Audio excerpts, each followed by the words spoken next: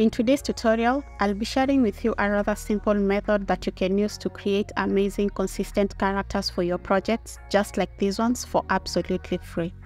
If you're new here and you'd love to see more videos on AI tools, consider hitting that subscribe button. Also remember to like and share this video so that more people will be able to find it. Without wasting time, let's get right into it. The tool I'm talking about today is Shaker AI. Shaker AI uses the Stable Diffusion model, and with this tool you're going to have so many safe for work models that you can actually make use of. Now, it's worth noting that with Shaker AI, you'll be able to upload and download Stable Diffusion 3-based models, and this is a feature that is currently not available on CVTI. I'm going to leave the link to Shaker AI in the description box below, so you can go ahead and experience the tool for yourself. So the first thing we're going to do is create an account, and you can create one using your Google or your Discord account. Next, you'll be prompted to choose your mode. So if you do not have any experience with Stable Diffusion, you can go ahead and choose beginner mode. So I'm just going to choose custom mode for this, and then I'll hit launch. This is the Shaker AI homepage, and as you can see, you'll have access to models in all these different categories, including photography, illustration, anime, game and design, and as you can see down here, you'll have all these different categories that you can choose from. In my case, I'll be choosing a 3D model, but you can go ahead and explore their homepage and see all the available models. As you can see, all these models are absolutely safe for work. So let's go over to the AI generator. So this new window will open up, and this is where you're going to be creating your images from. On the gallery side, you'll be able to see images created by other users. So if you like an image, just go ahead and click on it, and you'll be able to see all the details. You can even choose to send that to the generator to create your images in the same way. On the right hand side panel, you'll see the generate area. So you can go ahead and input your prompt over here, as well as a negative prompt. Next, you can choose the base model that you want to use. So if you do not like this base model, all you have to do is click on it, and you'll be able to go ahead and choose a different base model to start generating with. Next, you can click on add LoRa, and basically this is a model that is highly trained in a specific area. So once you click on it, you'll be able to see all the available models, the ones that are compatible with the base model that you have chosen. In my case, I'm not going to choose any, so I'm just going to leave that on blank.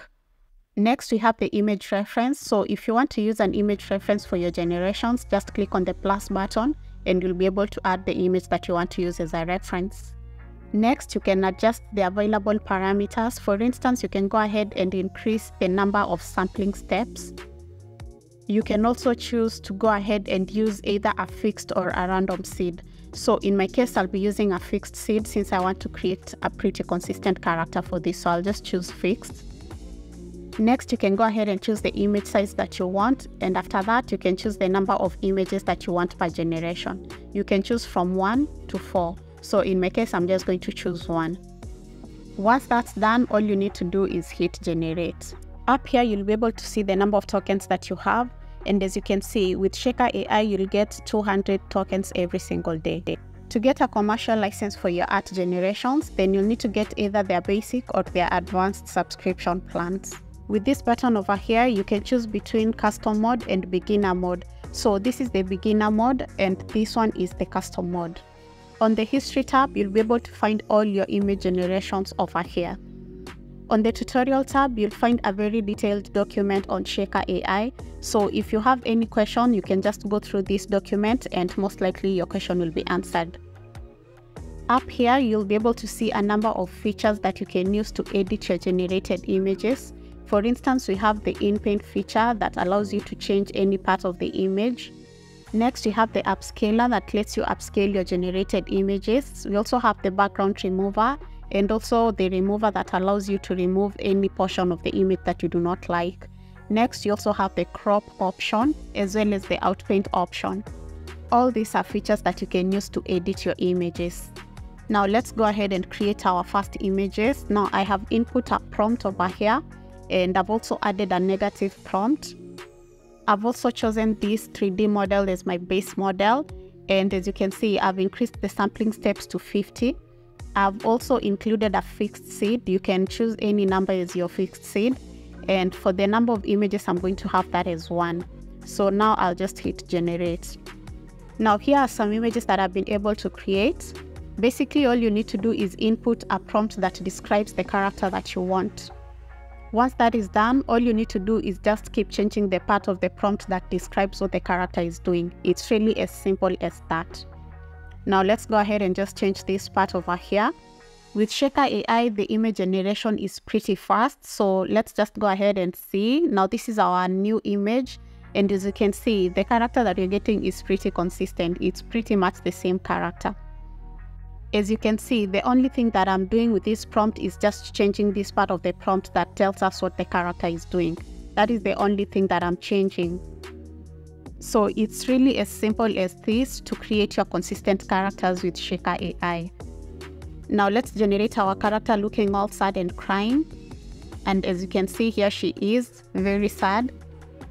Now, if you want to download the images that you've created, all you have to do is click on the image that you want to download, and you'll see the option to download your image, and it's really as simple as that. Next, let's go ahead and test these smart features. The first one is the in paint. So we'll just click on the image that we want, and next you're just going to click on in paint. Next, you'll be able to choose the part of your image that you want to change. For instance, let's go ahead and choose the hair. Let's go ahead and change the color of her hair. So we're just going to click on the hair. Next, you're going to change the in paint prompt, and with this you're just going to say green hair, for instance. After that, we'll just go ahead and click in paint. So now here we have our character with green hair. So it's really as simple as that. If you want to change any part of the image that you have, all you need to do is click on it, click in paint, and you'll be able to change the part that you do not like. Next, you're going to test the remove background feature. So with this, all you have to do again is just go ahead and choose the image whose background you want to remove. So we've chosen this, and just click on remove background. And as you can see, the image is already been processed and the background has been removed. Now we can exit the editor, and next you're going to choose an image to upscale. So let's hit on upscale.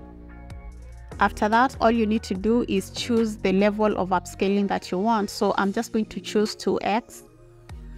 Next, you can go ahead and choose the strength and the style that you want. So in my case, I'm just going to go ahead and choose 3D. So I'm just going to choose 3D from here. And after that, all you need to do is hit upscale. Again, our image has been upscaled, and if you like the upscaled image, all you need to do is hit send to canvas. Finally, let's explore the remove option. So let's go ahead and choose an image that we want to remove something from. So let's choose this specific image. Now I want to remove the red mark on the t-shirt. So I'm just going to select the portion of the t-shirt that has the red mark. Once that is done, all you need to do is hit remove. So it's really this simple to use Shaker AI. You can go ahead and test it out for yourself. Let me know what you think in the comment section below. If you have any questions, don't hesitate to put them in the comment section as well. And thanks for watching. Thanks for being here today. I hope to see you in the next one. Bye-bye.